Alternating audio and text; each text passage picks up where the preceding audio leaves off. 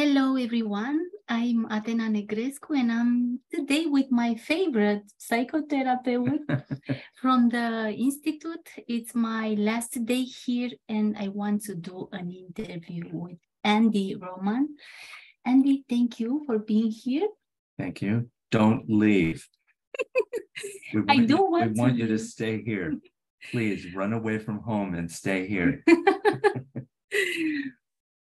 Andy, I know that you have the second book. It's what is the name of your second book? Get real, get well. The power of authenticity to heal. It's true if I get real, I get well. It's true that the authenticity heal. Yes, definitely. I've seen it over and over again. When people really get honest with themselves, they get honest with the people in their lives, and they finally get real with what they want, to say no to what they don't want, and to actually be authentic. There's something relaxing about it. There's something exciting about it. But that's real energy. To hide things, that takes energy. But that's not good energy. That's the energy of illness and lying and. But we are taught so many lies when we grow up. I mean, pick a topic and there's lies about it. We're lied to about food, that we need animal protein, but you have to have milk. I grew up where they said, before you go out to play, you have to drink your glass of milk. More than 33% of people are allergic to milk. So how can that be an important food? It's not food. It's food for baby cows. So that's just one lie. And then the lie about who we are and what we deserve, those are the deeper lies. The truth shall set you free. And we have to make our effort to find the truth about ourselves and to claim it. And we help each other here. That's a big part of it. You've been to the healing circle. Yes. It's there's a lot of crying in the circle. There's a lot of laughing. There's a lot of laughing and crying at the same time sometimes. Because we're human, we feel deeply. And to think that we're just robots, that's a lie. It's not true. Yes. Why we lie? We lie when the truth is uncomfortable or the truth is not accepted. We learn to, if school was like for you, like it was for me, we're taught, to be quiet, listen, just say back to the teacher what they say to you. I learned the system really well. I was a very good student in school, and I learned. One day, this is a funny story. When I was a little boy, I had seen a show on television about robots. And so I was pretending to be a robot while I was watching the teacher. And I didn't hear anything she said. And I was just pretending. I would take my pencil and write like a robot. At the end of the class, she said, I want you to notice what a good student Andy is. And then I had it all figured out. If I want to do well in school, be a robot. Yes. And so, but the good news is I finally woke up from that. I'm not a robot. What about our secret that we have, the secret that we have? Don't tell nobody. There's a saying in Alcoholics Anonymous that goes like this: you are as sick as your secrets. And there is something about that that's accurate. That's why in Alcoholics Anonymous, people get together and they confess. They confess their sins or whatever. And then everybody is supportive and then people feel better. Even the Catholic Church, confession is a big thing. And people, you go into this little box with the priest, you don't look at each other, and you say something and they say, okay, all right, don't sin anymore. And then people go out and they say, okay, I have a whole new week of sinning I can do. So, but confession is a good thing, because we are as sick as our secrets. So if I don't have any secrets, I don't have to use energy to hide things, and that energy will just be there for playing, for enjoying. You know, the wonderful thing for me, I work as a therapist, a psychotherapist. People pay me to help them be honest with themselves. And so I get to say things that many people are uncomfortable with at first. And so I get a lot of practice in speaking the truth. Because my spirit is right. I'm there to help the person. I'm not there to make them feel bad. But I worked with somebody a little earlier today that was born with strange hands. She was born deformed because her mother took some drugs or something. And I didn't even notice, to be honest. I didn't even notice until she showed me that her fingers were short or something. And I said, oh, you have really cute little fingers or something. I don't think anybody has ever called them cute. She's never heard anybody say anything positive about it. And she was ashamed. She was hiding. I might never have noticed. She was so good at hiding it. And I figured once she told me, she trusted me enough to show me. And she showed me her shame and her, all that. Then it was like, good for you. I'm happy for you that you can feel free to be honest with me. And honestly, I didn't think her hand was that weird. It's different, but so what? What is the first step? If I want to get real, what is the first step? What I can do? Are you sure you want the answer to this? You sure? Yes. You have to start telling the truth. Only the truth? The whole truth and nothing but the truth. So help you God. Oh, no, that's what you say in court, right? And that means, that doesn't mean you blurt the truth. You just say, hey, you're fat. You don't have to be mean about it. Yes. But appropriately speaking the truth. That's just the right way to live. Otherwise, I know that when I don't tell the truth, I find myself having to work really hard to keep the lies consistent. And it's too much work. I'm too lazy for that. And I'm learning that I'm learning to live with the truth, that the truth is a good thing. I want to have a good relationship with the truth. There's an old saying, if you're not keeping company with the truth, who are you keeping company with? Meaning, you would hang out with bad people, you would hang out with bad influences. The truth is a good thing. Yes. But who historically, who do we punish? Who do we put in jail? Who do we put Nelson Mandela in jail. We put Jesus in jail. We put Martin Luther King in jail. Mahatma Gandhi. These were all people that were taking a stand for a higher truth. And we don't like that. We don't like the truth.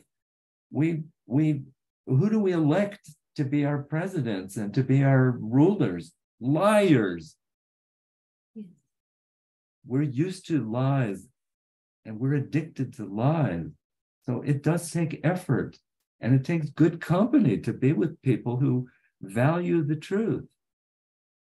I've also seen, and I know this personally, if I want people to like me, I've noticed I try to figure out what they like, and then I will be that so that they will like me. But think about it. How will I know if they really like me if I'm just being what they like? I have to be true to myself, and then I will know who likes me. Right? Yes. But I have to be prepared to have some people not like me. And if I'm willing to do that, then I will find my real friends. And that's just the way it works. Okay. I want to have a good relationship with the truth, and I want to have a good relationship with the food. How I can do this? A good relationship with food? You sure? We're opening Yes. up a big topic. Yes. Okay, good. Relationship with food, more important than what you eat and changing what you eat to get healthy, is changing your relationship with food. And that means the quality, the quantity, when, what kind of a mindset you want to be in when you're eating. These things are really, really important. A person's relationship with food reflects their relationship with themselves. If you have a bad relationship with food, it's because you're not really loving or caring for yourself. Once you have a good relationship with yourself, you will automatically want to know what's good for you and only eat what's good for you. It's not rocket science. Here's the key to having good health. Are you ready? Yes. And those of you who are out there, you might want to get some paper and pencil to write this down. Ready? Yes. Do the things that are good for you. Stop doing the things that are bad for you. Okay, so you don't have to write that down because it's so simple. And so it's just a simple formula. But why is it that people don't do what they know is good for them and they continue to do things that they know are not good for them? It's because they get something out of bad eating. It's a distraction. It's easier to focus on breaking good rules with food than it is to actually face things that you don't feel good about. It's a smoke screen. It's not, more often than not, it's just a way to avoid actually looking at what's going on. Parts of you that you don't like, being in the wrong relationships, not getting what you deserve or asking for it. These are the things that make for a powerful person. And our relationship with food mirrors that. When we're unconscious about our own self, we are more likely to have an unconscious relationship with food. And an unconscious relationship with food includes several things. One is we use food to fill an emptiness. We relate to food as if it is love, and we are loving ourselves by giving ourselves something that makes us feel good in the moment. That's an unconscious relationship with food. Everybody needs to eat. I mean, I've heard about breatharians. I've never met anybody who has done that. And maybe that's true. I don't know. But everybody else that I've met, including myself, I need to eat. I have fasted for a little while, but eventually, if I keep fasting, I will, get skinny and die. It's built in. We need food. There are other basics that we need. We need love. We need love. That might sound like a hippie statement or something spiritual or woo-woo, but it's biologically true.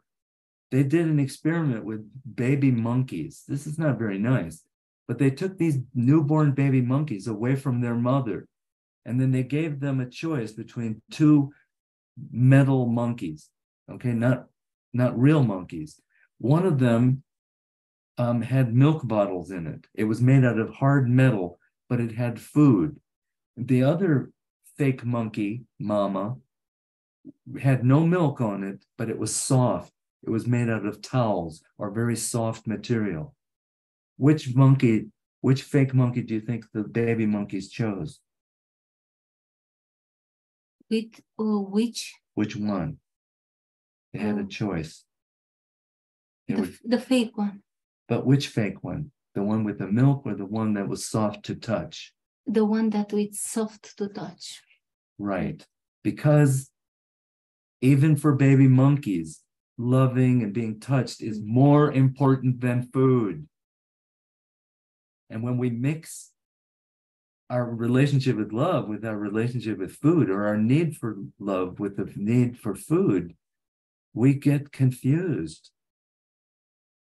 Even baby monkeys aren't confused, is what I'm saying.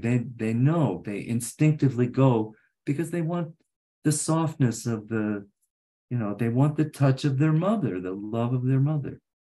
More important than food. I have a question for one client of mine. She has cancer, and she don't like this food. She don't like to eat sprouts, and she told me that it's in a conflict. He wants to eat that food, but he don't like it. But he wants to heal himself, but he don't like the food. All right. Does she believe that eating clean, raw food will help her? I think yes, maybe he has some doubts because sometimes I feel it like it's not. Part of a healthy relationship with food is enjoyment, right? I don't want to just eat things that taste bad. So that's true. Part of a healthy relationship is enjoying it. But when it comes to medicine, it's not a requirement that you enjoy the food. If you know that it's good for you, and you love yourself, you will do and choose what's good for you. Obviously, if you want to help her find good recipes that are enjoyable as well as nutritious and healthy. It's a stage. In the beginning, especially if your taste has been for other things, you have to re-educate your tongue. And the good news is that's very possible. My taste has changed. I like the food. And, to be honest, and no offense, Chef Ken, it's pretty much the same every week. It's the same. I was going to say the same every day, but it's the same every week. Yeah. But the reality is there's so many more good recipes, raw vegan. I mean, there's gourmet, tasty, yummy, raw vegan. But I don't even care. I do that on the weekends when I go to a vegan restaurant. Or when I make food at home. Yummy, tasty is important. But in the beginning, it doesn't even have to be tasty, as long as I know I'm loving myself by doing it. And my taste has changed, even though it's the same. I look forward to it. When I'm in line getting my food, I'm drooling. Not outside my, just inside my mouth. Yes, I want to ask you about the addiction. So many people, they are addicted to sugar, but they want to heal from the addiction and to eat to eat sugar, but not too much sugar. Right. And I cannot do this, and many people cannot do this. For me, it's better to not eat the sugar. What do you think about this? If I am addicted to something, I can do a little. Listen, this is true for people that are addicted to alcohol. And some people say, well, I will just drink a little bit. And maybe some people can do that. Most addicts, most alcoholics have to go for zero. There's a saying in Alcoholics Anonymous: one drink is too many, 1,000 are not enough. And you have to know and be realistic for yourself. If you can have a little bit of sugar and you don't get sick from it and it doesn't make you eat more, okay, God bless you. That's for you. You have to be honest about what kind of wiggle room you have. For many people, especially when you were talking about addictions, 0 is the measure. That's where you go when it comes to the addictive substance. With alcohol, it's easy to go to 0 because we don't need alcohol to live. With sugar, we don't need sugar to live, but food, we do need food. So that's why we have to be smart about what we eat. because we have to eat. And if you can't tolerate sugar, I have had gout in the past. You know what gout is? Gout is a high uric acid level that shows up in the big toe. It's especially true for people that eat meat and drink beer. I don't eat meat. I don't drink beer, but I've still used to get gout as a vegan. And I finally confessed to Brian. I said, by the way, I have gout. Well, why? Why do I have gout? And he said it's rare for a vegan to have gout, but it might be because you don't metabolize fruit sugar properly. He said, stop eating fruit for a month and then measure your uric acid levels. And what do you know? He was right. So I have zero wiggle room. I can't eat sugar. I can't eat fruit. And I'm motivated to stay with that because I don't want gout. Gout is painful. So there are some people that can eat fruit. Even Brian today, I heard him say, if you're healthy, you can have up to 15% organic tree-ripened fruit. It's true that some people have addicted personality. Yes, some more than others. Yes. I would pretty much say everybody has an addictive personality, but for some, it's really, it's visible, it's noteworthy. Yeah. What is the addiction? It's a very good question. Addiction, you have an addictive relationship with something when it serves two purposes. The first purpose is it helps you not feel pain. The second is it gives you pleasure. So if you have something that helps you not feel pain and gives you pleasure, bingo, you have a perfect addictive substance.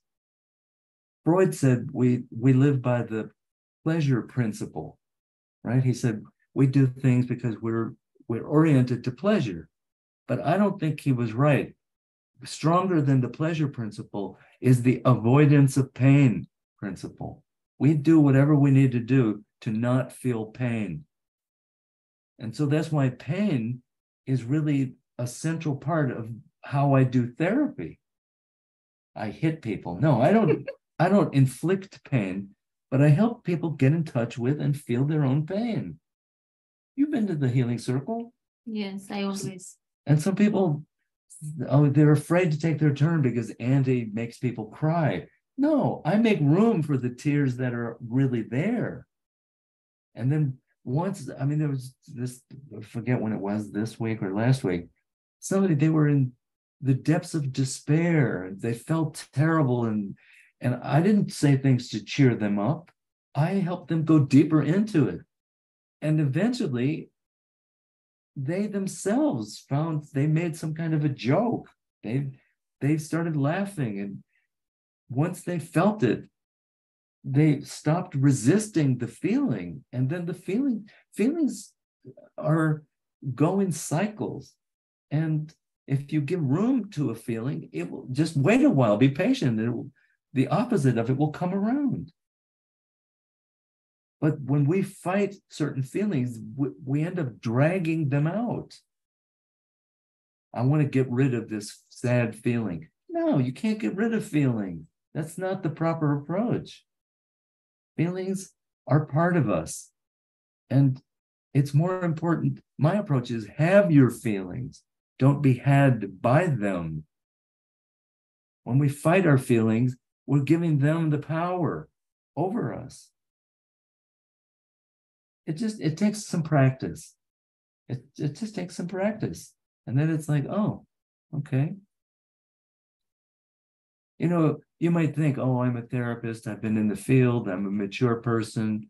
I cry. I cry almost every day. Yes. Yes. But you laughed almost every and day. I laugh way more than I cried nowadays because I make room for all of it. How important is laughing? Oh my God. Laughing is even babies laugh. What are they laughing at? What are babies laughing at when they laugh? They don't even know language yet, right? You can go, and it will make a baby laugh. There's some videos on YouTube. Have you seen it? Where there's several of them. One where this family has like 4 babies, like they're quadruplets. So they're all little babies. And the father is there, and they're all sitting up in their little chairs, and he'll go, oh, and then they all start laughing. I watch that video regularly because it's so charming. And it's like the laughter of a baby is so clean. And it's not because he told them a joke or something. It's just because it's part of us. It's an important part of our being human. Yes. And if we don't let ourselves to feel the pain, maybe we have pain from the childhood. Yeah. And we didn't feel the pain. Why we don't want to feel the pain when you are a child? Well, when we're children, pain has much deeper effect on us than when we're adult people. And so we protect ourselves from the pain by not feeling it. And there are good biological reasons sometimes to not feel pain. I worked with a family once. They brought their adopted little girl to me. She was about 7 years old. And they adopted her in Vietnam. And this little girl came to me. She had strong attachment anxiety, separation anxiety. Whenever her adopted mother would leave the room, she would cry and scream and do all kinds of things. She was very anxious about being separated. What this little girl didn't know was that she was found. Are you ready? This is not a happy story. Yes. She was found in a dumpster, a garbage dumpster. Mm. That means her biological mother gave birth to her and threw her away. And somebody found her before she died. And so my point is there, the anxiety of being not wanted. I mean, can you imagine how deep that is? That she has to hide that from herself or she would die. And so, I mean, I didn't tell her, by the way, you're 7, you can handle this now. No, I didn't tell her. And the feeling that she was carrying leaked out anyway. She couldn't stand being separated from her adoptive mother. So this is going to be a thing for her to work out in her life. At some point, she will need to know, because she already feels it. It's not like she's completely unaware of it. No, it's there. But it's not what I call an integrated feeling yet. It's there, but it's leaking out. And she has to protect herself from it until she's old enough so that when she feels it, she won't die. And once she feels it without dying, it will move from the part of the brain where the present danger is into the past. And then that's what I call an integrated feeling. And it won't be this tsunami anymore. When her mother leaves the room, it'll just be, oh, and then she'll get busy and, because she can have faith that she'll see her mother again. Her mother's going to come back. Originally, the original trauma was her mother threw her away and was never going to come back. Who could feel that? Wow. That's intense. I mean, I'm picking a dramatic example. Yes. That's why we lie to ourselves, to protect ourselves from pain. And then if we can enroll a substance to make ourselves feel better, ooh, sweet candy, it's perfect. It helps us hide our pain. It helps us feel good. We have to unwind ourselves and untie ourselves from all of those knots. And then inside, it's just a natural, happy, childlike being. That's who we are. What is the difference between true and the belief? A belief and the true. The fascinating thing about that question is that the body doesn't know the difference. The body does not know the difference between a belief and the truth. So even if I tell you philosophically what the difference is, a truth is true whether people believe it or not, and a belief may or may not be true. Those are some statements. But that doesn't matter to the body. If I believe it, it's true for me. The placebo response is a good example of how, if I believe I'm getting the shot that is medicine, my body will respond as if I'm getting the medicine. Do you know how often a placebo works in the general population? Do you know how often fake medicine works?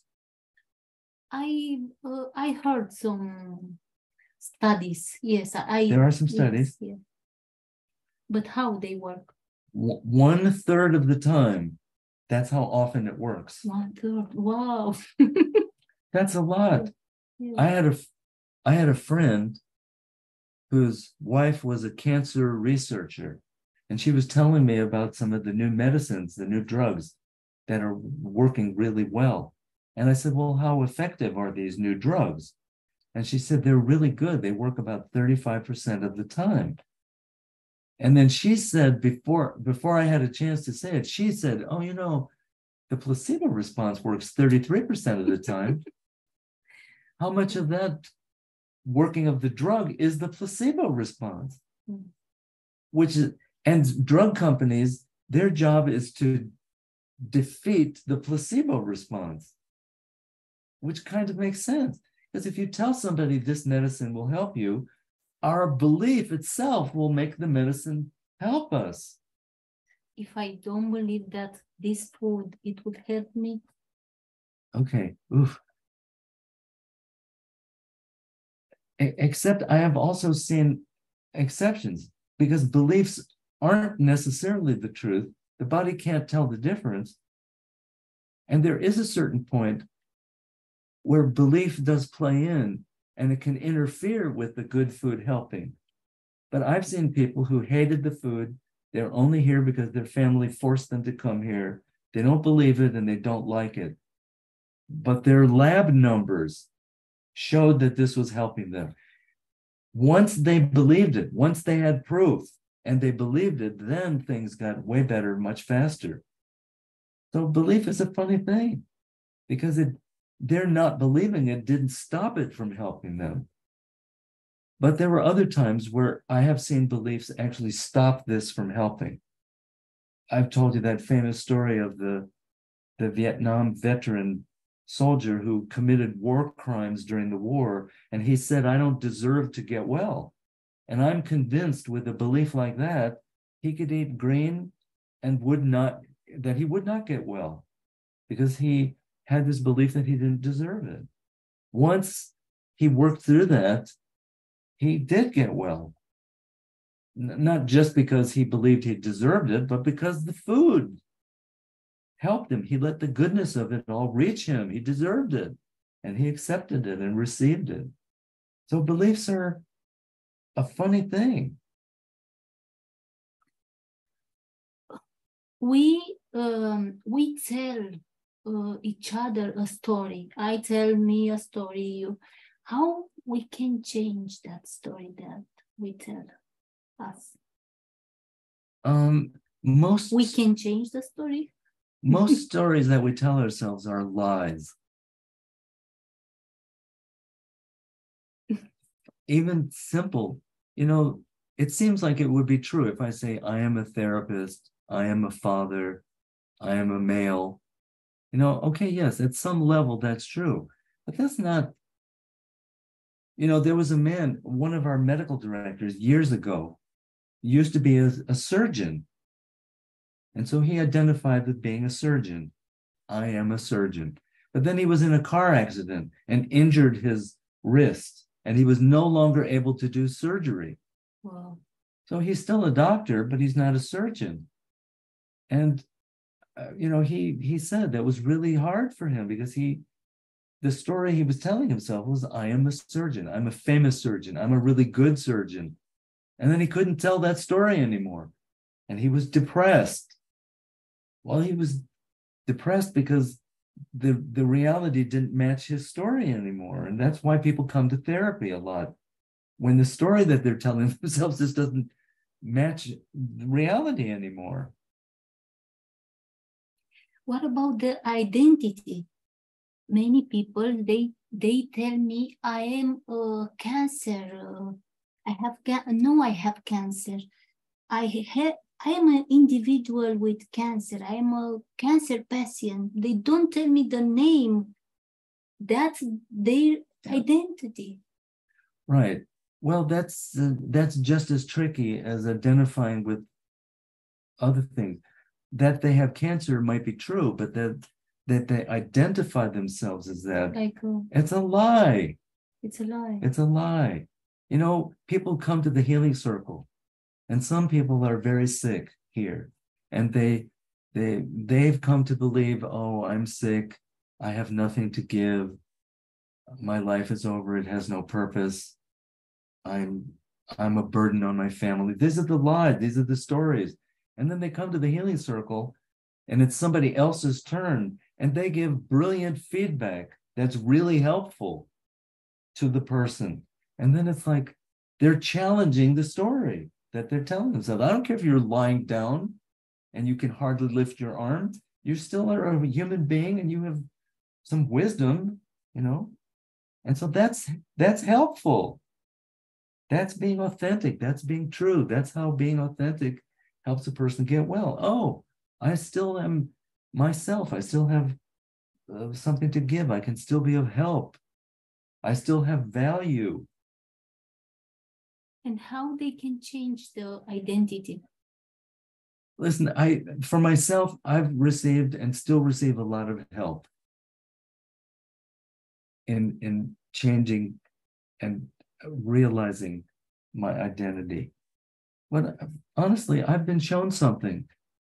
We had that program by Prem Rawat, the Peace Education Program. Yes. But he showed me how to go inside myself. He showed me some techniques. And when I go deep enough, I recognize, oh, that's who I really am. That's what I really am.